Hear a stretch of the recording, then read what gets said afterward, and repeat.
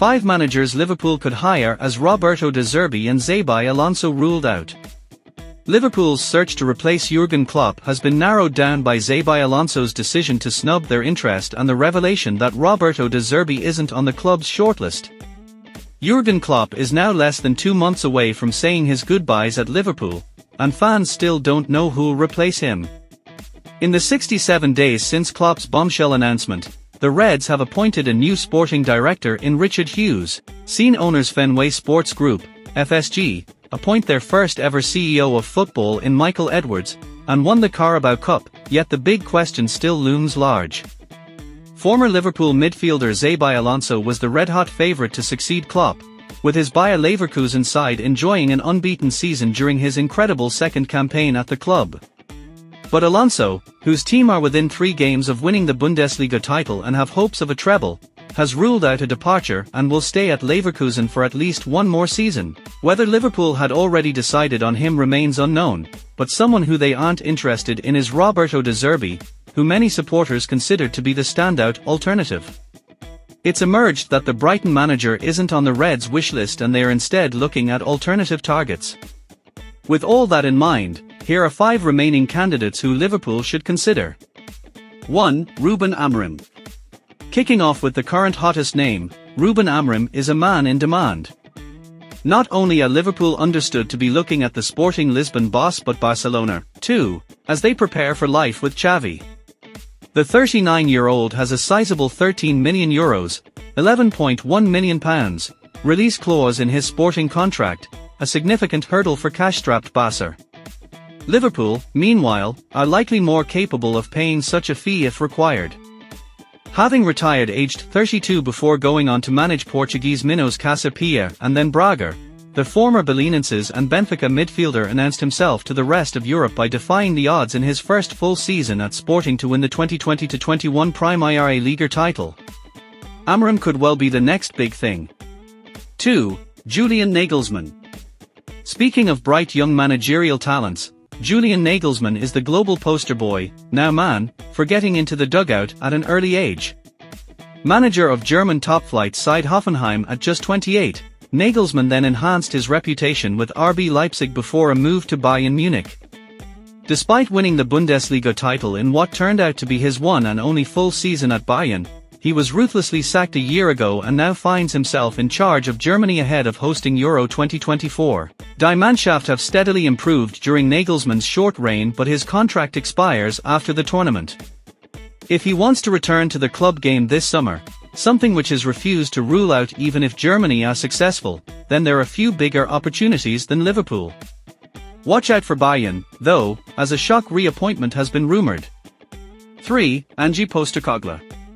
When you think of Jurgen Klopp, you don't just think great tactician, you think great character, great leader, great bloke. Ask any Celtic or Tottenham fans about Ange Postecoglou and you'll probably hear the same. Since arriving in North London 9 months ago, Postecoglou has got everyone at Spurs pulling in the same direction, injecting new life into a club filled with disillusion just as Klopp did at Anfield in 2015.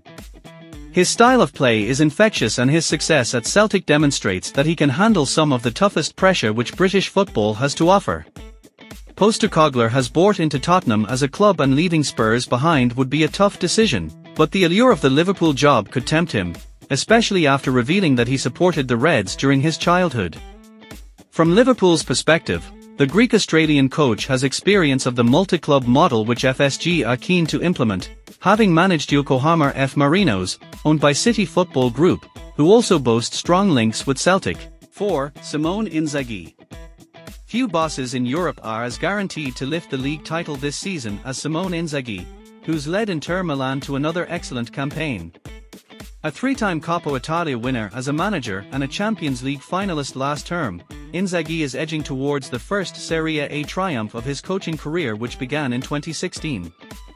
14 points clear of arch-rivals AC Milan with 8 games to go, Inter are the champions-elect. As for what's beyond this season, Inzaghi signed a contract extension back in September to commit his future until 2025, and while reports from Italy claim that talks over another new deal are progressing well, it's also been reported that Liverpool are interested in his services. His work over a 5-year spell with Lazio and his 3 seasons at Inter have made him one of Europe's most coveted managers and someone deemed capable to take on a mammoth job like Liverpool. The 47-year-old Italian, who's the brother of ex-striker Filippo, could have a big decision to make. 5. Pep Lijnders. Finally, someone else who could be faced with a tantalizing decision, Pep Lijnders. Just minutes after Klopp announced that he'd be leaving Liverpool, it was confirmed that his trusted assistant and the rest of the German's highly rated coaching staff would be following him. Nevertheless, talk has persisted that Lijnders, who had a brief spell in charge of Dutch side NEC Nijmegen in 2018 before returning to his role at Anfield, could be convinced to stay if Liverpool decide that he's the right fit. Ajax have also been tipped to appoint the 41-year-old, who arrived from Porto in 2014 and has a great rapport with Liverpool's squad. Liverpool thrived off their famous boot room from the 1960s to the early 1990s, with a conveyor belt of coaches maintaining the Reds' success both domestically and in Europe. Lijnders' appointment would harken back to that golden age, and although the Dutchman is wary of how difficult of a challenge the Anfield hierarchy face in replacing Klopp, he believes that boot room culture can be repurposed for the modern day. No one can replace Jurgen Klopp, but I think the past showed already a few difficult transitions, Lijnders explained. What was the most difficult transition inside this club was, Bill Shankly saying, "That's me." Bob Paisley stepped up and was completely different from Shanks. It shows, as a club, we have to search for someone who wants to grow, who has the mindset to develop. A message to FSG? Perhaps not, but it's difficult to ignore someone who's been so close to Klopp and a man who'd surely have the dressing room fighting for him in this new era. Thanks for watching this video. If you like this, don't forget like and subscribe this channel. Goodbye.